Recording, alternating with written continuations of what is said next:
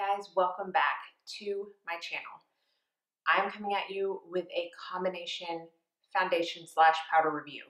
Before I get into anything, I want to address what has obviously become the big elephant in the room, which is my audio.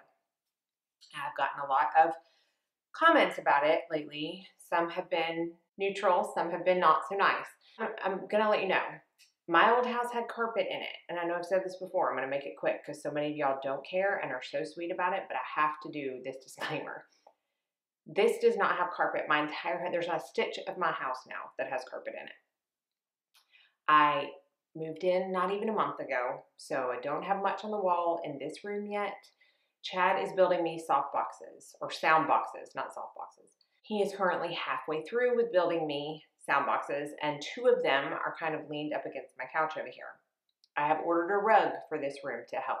It's baby steps. So I just want everybody to understand that, like, I don't eat, sleep, and breathe YouTube. I love YouTube, or I wouldn't do it, but I have so much else going on in my life, as we all do, and I'm doing the best I can. So I'm just letting you know, this is gonna have a little bit of an echo. Sound quality may not be the best. I actually ordered a different microphone. I'm trying. It's just everything hasn't come yet. So let's go ahead and get into the actual video. I'm going to be talking about not only foundation, but also powder, and they go together. This is the No7 Lift and Luminate Triple Action Serum Foundation and No7 Lift and Luminate Triple Action Finishing Powder. So I bought both of these on a whim as I was in Target one day. I don't typically go to the drugstore section much because usually when I go to the drugstore of any type, whether it be the grocery store or Target, I have my kids with me. I have a goal in mind. I have a couple things I need. I want to get in and get out because it's rare, again, that I don't have my kids with me and I can actually spend time looking. But I did come past this because Cortland always wants to go to the makeup section now, and I picked it up. So we're going to talk about this. This is not new. It's new to me. So I thought, you know what? I haven't done a foundation review in a while, so let's go ahead and get into it. I've done my brows, primed my eyes, and corrected under my eyes. Otherwise, I have absolutely no makeup on my face. Let's do the foundation first. So this is formulated with the proven anti-aging ingredients from the No7 Lift and Luminate Triple Action Serum. I've never used any of the No7 skincare before, so I can't talk to that, but apparently this has the same ingredients for skincare as is in the Lift and Luminate serum. This serum foundation instantly reduces the appearance of lines and wrinkles, skin looks firmer, and appears more even. Optical blurring technology, light reflecting particles, broad spectrum SPF 15, which is comprised of both chemical and physical. It is, let me get down to the ingredients, octinoxate 5%, titanium dioxide 1.7%. Flexible formula moves with the skin, and all-day hydration restores suppleness and plumper looking skin. Now, this does not have any added fragrance. It does have a very lengthy ingredient list. It does have parabens, at least one that I see right now, methylparaben, and it does have denatured alcohol. Both of those products are on the INCI list underneath phenoxyethanol, which can only be in a product in the US up to 1%. So you know that anything that comes under that is going to be at least under 1%. So it's a small, they're there, but it's a very small percentage of the product. This retails for $15.99 at Target. I could not find it at Ulta. I know they carry No7, but I feel like they may only carry the skincare. Correct me if I'm wrong, but I could not find it. It's the basic 30 mils, and it comes in what I'm counting 13 shades. The shade range is not good. It is a bunch of light to light mediums, a couple of mediums, and one semi-dark. So if you have dark skin tone, I mean, this is not going to be the foundation for you. I think that shouldn't really be acceptable. So, and what else was I going to say? Oh, it's $15.99. Let's go ahead and get into it. I got it at the drugstore, so I could not, I mean, they don't even have testers out now at Ulta and Sephora, but drugstores rarely ever had testers, at least Target. Sometimes Walgreens has in the past, but Target has not. So I flew by the seat of my pants when I picked this color, and it was honey. It does look a lot darker than the skin on my face when I apply it, but I assure you by the time we finish up, it is going to match fine. So I've tried this as with any other foundation. that I review multiple times with multiple primers and multiple powders.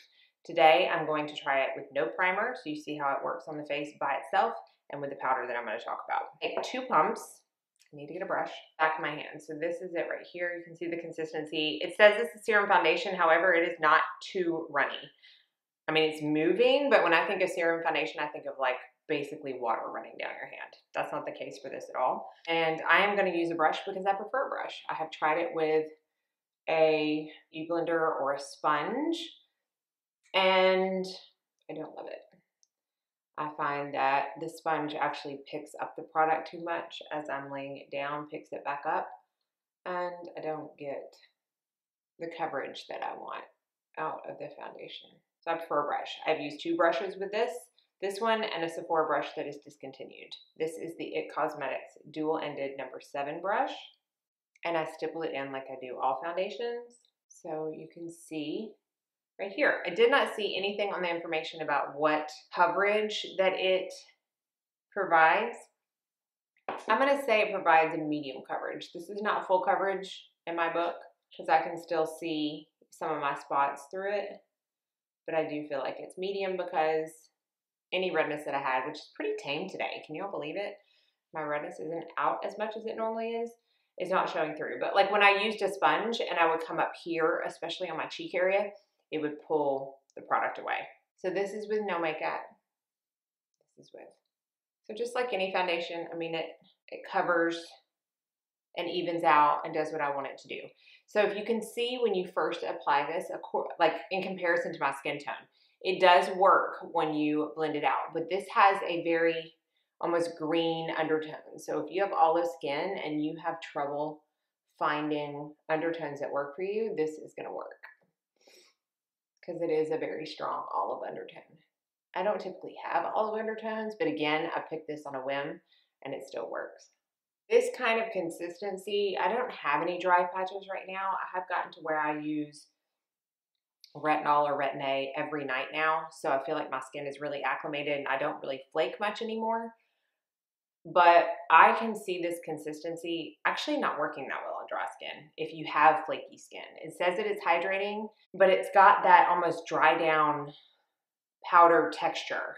I'm trying to think of another foundation that I have used in the past that is like this. The YSL All Hours foundation is like this. I think I have another one in my collection, but I would have to really search. I think y'all know what I'm talking about though. That type of foundation that just dries down. And sometimes when you have foundations like that, it's not the best for flakes because it's not adding any more hydration. And there's really not any kind of hydrating factors in this that I can see. I mean, there's tocopherol, which is vitamin E, but it's way down on the list. Oh, there's another paraben. It's basically a lot of dimethicone. But this is the foundation close up. And I feel like it lays on the skin nicely. Doesn't really accentuate pores. There's that. So let me get everything else done up until the powder segment, and then we'll go to that. Okay, so let's talk about this Lift and Luminate powder. The number one reason that I wanted to try this was because I have heard this compared and contrasted and duped for the Charlotte Tilbury Airbrush Flawless Powder for a very long time. So this just says instantly smoother and more radiant for your best looking skin. Sets makeup while delivering 3 age-defying results, reducing the appearance of fine lines, evening out skin tone, and visibly smoothing the skin. Skin instantly appears flawless as if airbrushed. To diffuse light, reduces the appearance of pores and fine lines, leaving the skin looking visibly smoother. Paraben in this as well, and it is a talc-based powder. So let's compare real quick to the Charlotte Tilbury. I got the color light medium in this, and then I have the color medium in this. This has 8 grams, this has 10 grams. This is, I don't even know how much now, expensive, and this is $12.99.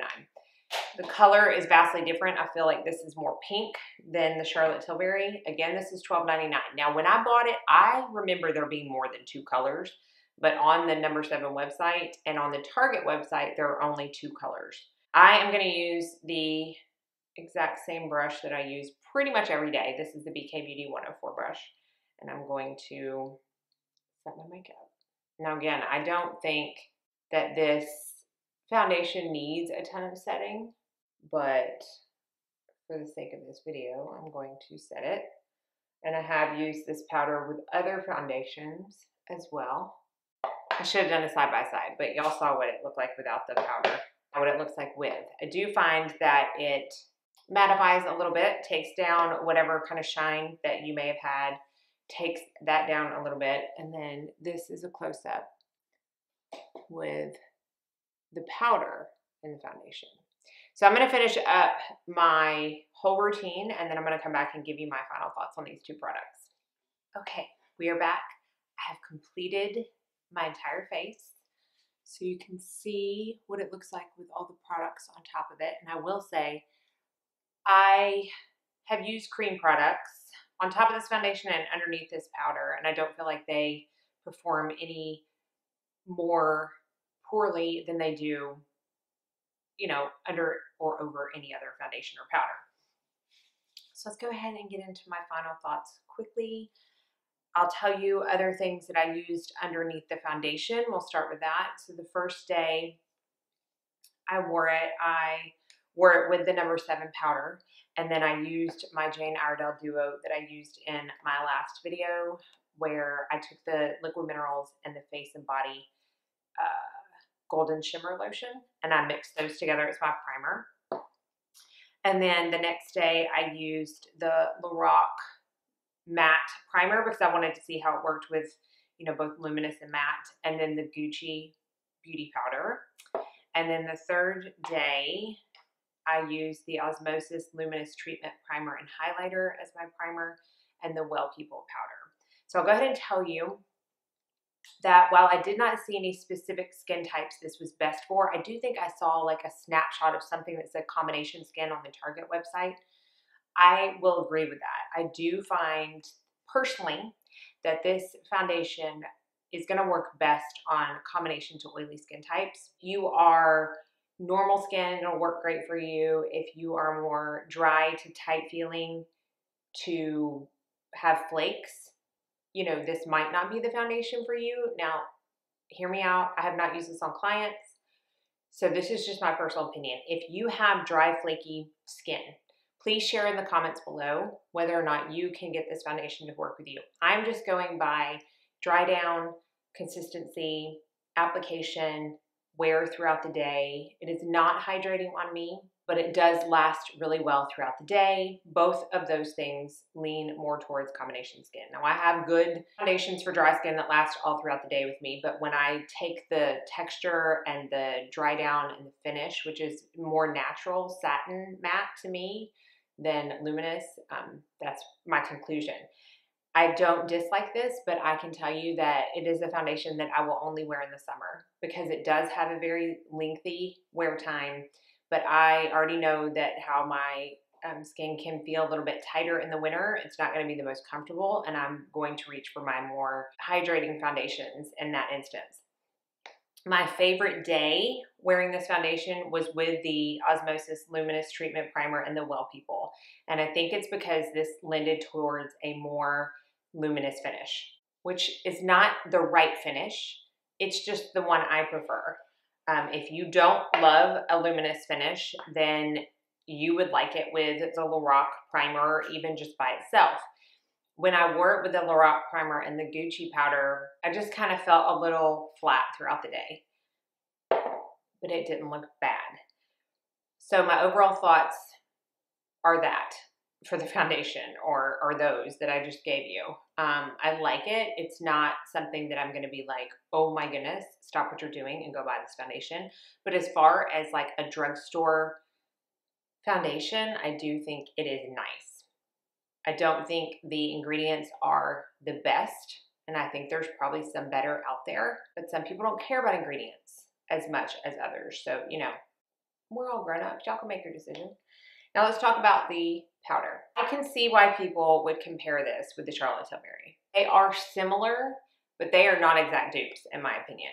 I do like this powder. I think it is smoothing on the skin.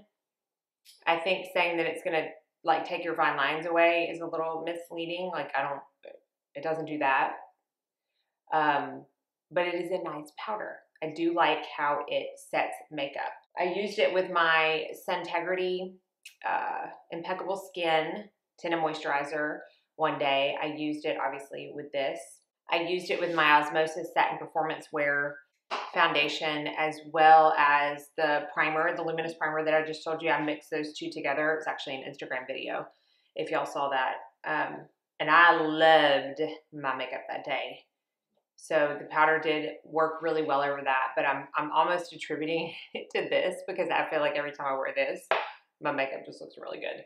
So I do like this powder. I think it sets nicely. It doesn't look overly drying. I'm not going to say it's particularly hydrating, but it's not drying either. And I do think it takes the shine down just a little bit. The differences I find between these two is that I do feel like I can over apply this. This I could apply every single hour of the day, and it will never look like I have too much on, ever. So I do find that this, you can go overboard on it. It's gonna take a while and it's gonna take some effort. Don't get me wrong. But I do feel like that's a main difference. And this one just feels like, if a powder can feel a little thicker than the Charlotte Tilbury, then this one would feel a little thicker. And I really don't know, unless you have felt that yourself, if you're gonna understand at all what that means. It feels a little thicker. But overall, for $12.99, I mean, if you are not in the market or the budget for this, you will like this. I'm not saying you won't. I do like this. And I will wear this all year round. So out of the two, I think the powder is my most favorite. I don't dislike this. It's just not what I typically go for. So hopefully you enjoyed this video and got some answers. I mean, again, these are not new products, but I just thought I would share them with you anyhow. So thank you all so much for watching. Be sure to like and subscribe before you leave so you don't miss out on any future videos. I hope you're all staying safe, healthy, and sane, and that you go out and have a very blessed day.